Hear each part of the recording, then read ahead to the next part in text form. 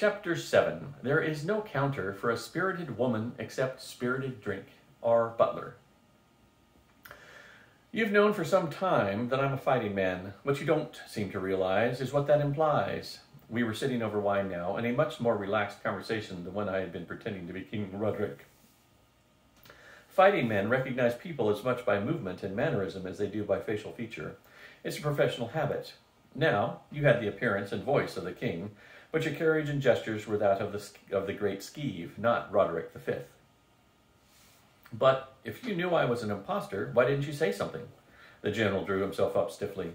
The king had not taken me into his confidence in this matter, nor had you. I felt it would have been rude to intrude on your affairs uninvited. Weren't you afraid that I might be a part of some plot to murder the king and take his place? Lord Magician, though we met as rivals, prolonged exposure to you has caused my respect for you to grow to no small matter, both in your convincing Big Julie and his army to defect from the mob and join Posseltham as honest citizens, and in fighting at your side in the big game when you risked life and limb to rescue a comrade in peril. You have shown integrity, courage, and honor. While I may still speak of you from time to time in less than glowing terms, my lowest opinion of you does not include the possibility of your having a hand in murdering your employer. Thank you, General. And besides, only a total idiot would want to assume Roderick's place so soon before his marriage to Queen Hemlock. I winced. So much for your growing respect. I said ingenuity, courage, and honor. I made no mention of intelligence.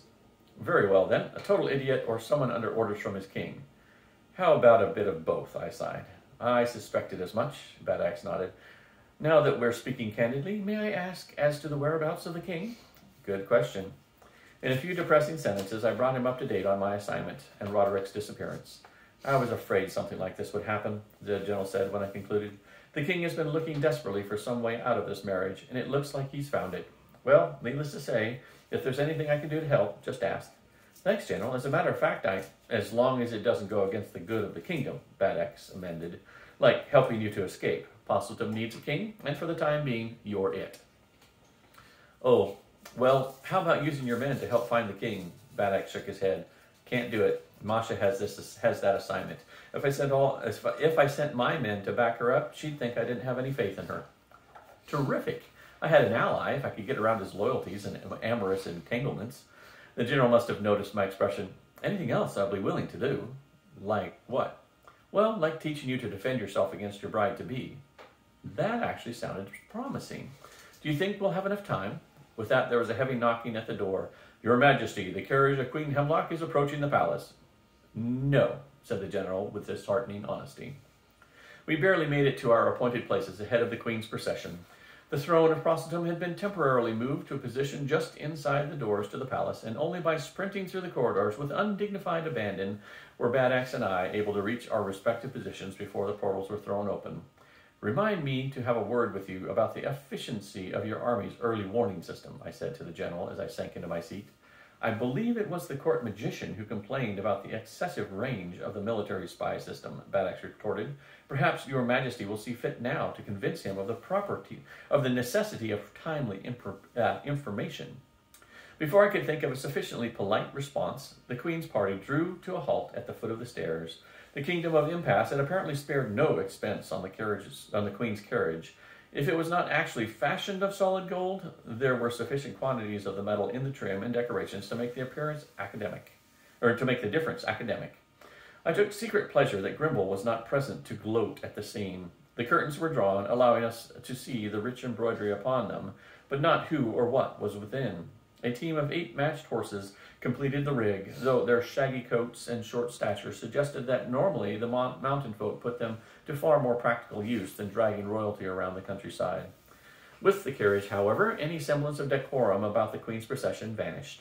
Her escort consisted of at least 20 retainers, all mounted and leading extra horses, though whether these were relief mounts or the bride's dowry I couldn't tell. The escort was also all male and of a uniform appearance, broad-shouldered, narrow-waisted, and muscle-bound. They reminded me of miniature versions of the opposing teams Oz and I had faced during the big game. But unlike those players, these men were armed to the teeth. They fairly bristled with swords and knives, glittering from boot tops, arm sheaths, and shoulder scabbards. such that I was sure the combined weight of their weapons offset that of the golden coach they were guarding. These weren't pretty court decorations, but well-handled field weapons, worn with the ease fighting men accord the tools of their trade. The men themselves were dressed in drab tunics, suited more for crawling through thickets with knives clenched in their teeth than serving as a royal escort. Still, they wrinkled their broad, flat features into wide smiles as they alternately gawked at the building and waved at the crowd, which seemed determined to unload the earlier noted surplus of flowers by burying the coach with them. The escort may have seemed sloppy and undisciplined to the eyes of Bad Axe or Big Julie, but I wouldn't want to be the one trying to take anything away from them. Queen, coach, kingdom, or even a flower they had taken a fancy to.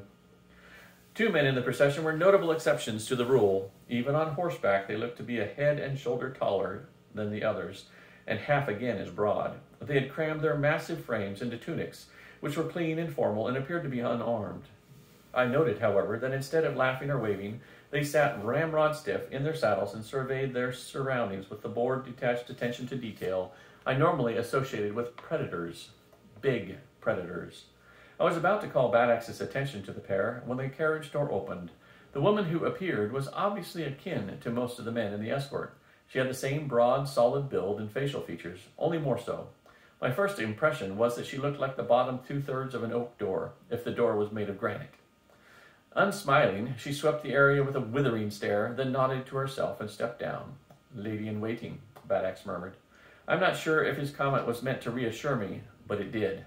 Only after did it occur to me that the general had volunteered the information to keep me from running, which I had been seriously considering. The next figure in view was a radical departure from the other impassers in the party. She was arrow-thin and pale, with black stringy hair that hung straight past her shoulders. Instead of the now expected round, flat face, her features looked like she had been hung up by her nose to dry.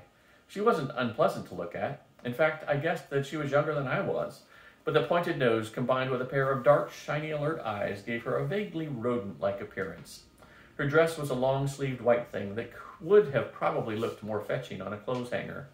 Without more than a glance at the assembled citizens, she gathered up what slack there was in the skirt, hopped down from the carriage, and started up the stairs toward me with the athletic lady grace of a confirmed tomboy. "That is Queen Hemlock," the general supplied. I had somehow suspected as much, but having received confirmation, I sprang into action. This part, at least, I knew how to handle, having had it drilled into me over and over again by my advisors.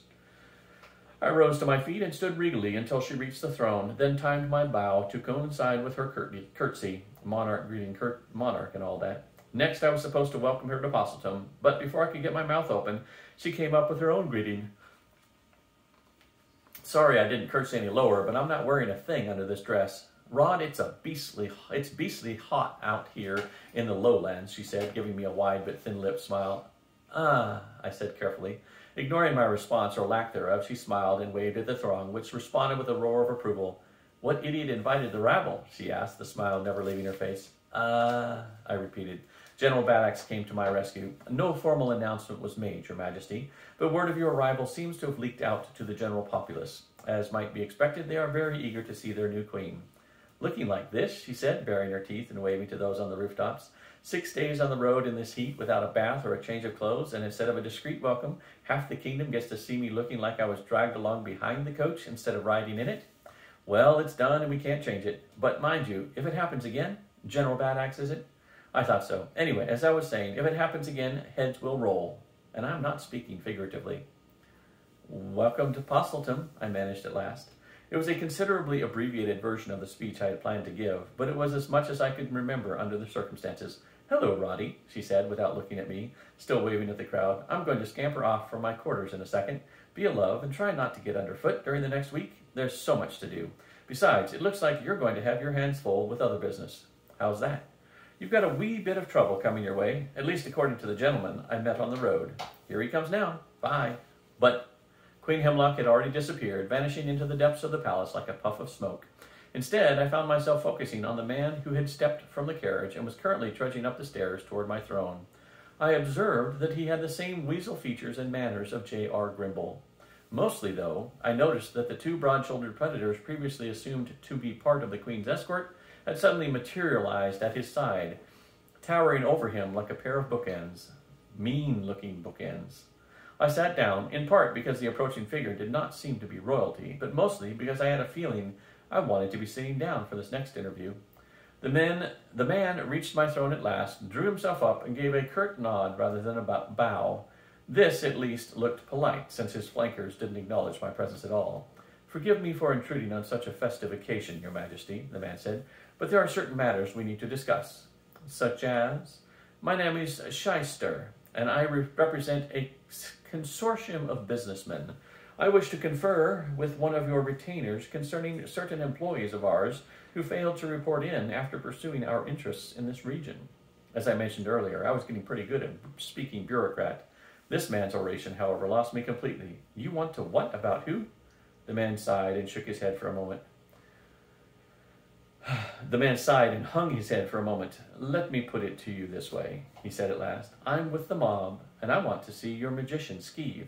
It's about our army, Big Julie's boys, that sort of disappeared after tangling with him. Now, do you understand me?"